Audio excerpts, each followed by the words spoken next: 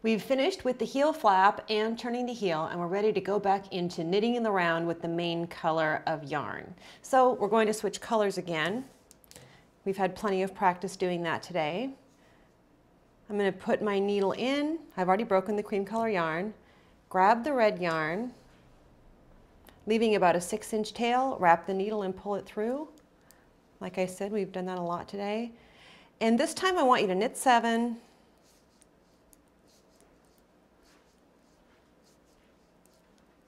place a marker, and knit the last 7.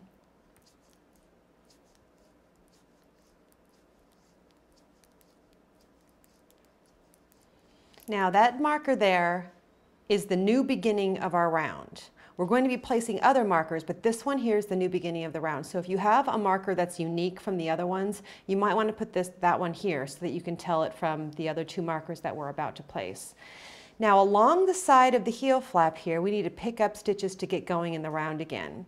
And because the heel flap is knit in stockinette, it wants to curl. So I want you to uncurl it and look at the very edge stitch, and we're going to pick up as many stitches along here as the pattern tells us to.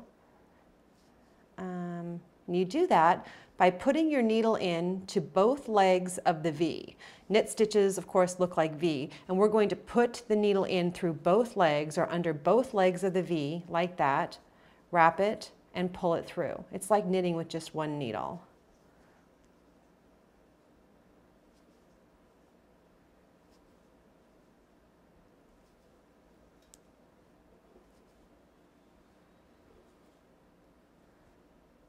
Okay.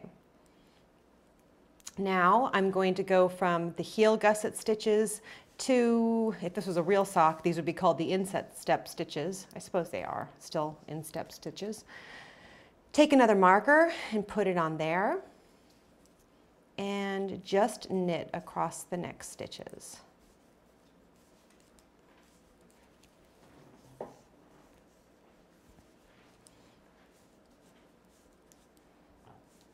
Whoops.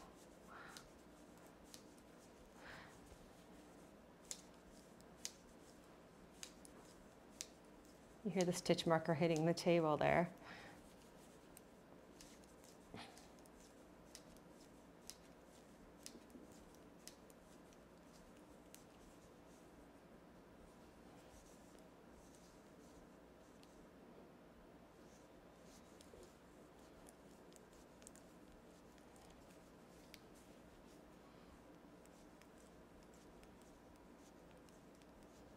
Okay, here we are back at the other side of the heel flap.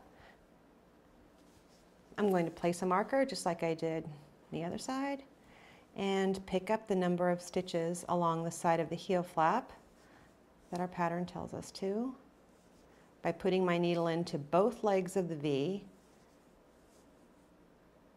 wrapping the needle and pulling it through.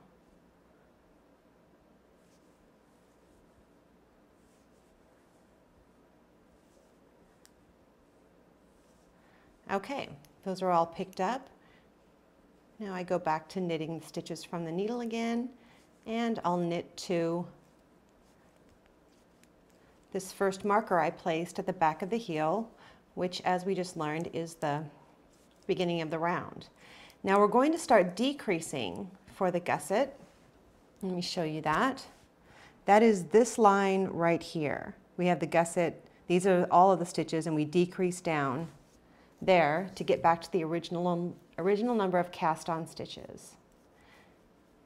And for these stockings, I'm going to knit up to 3 stitches from the first marker.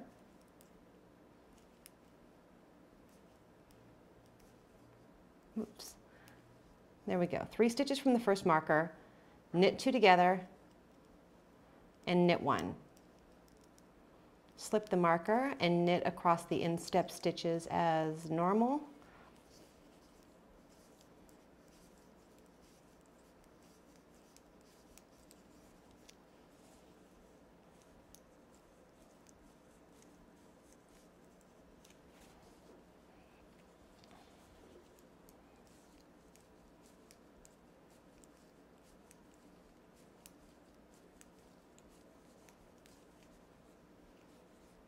Oof. Everything's getting stuck. There we go.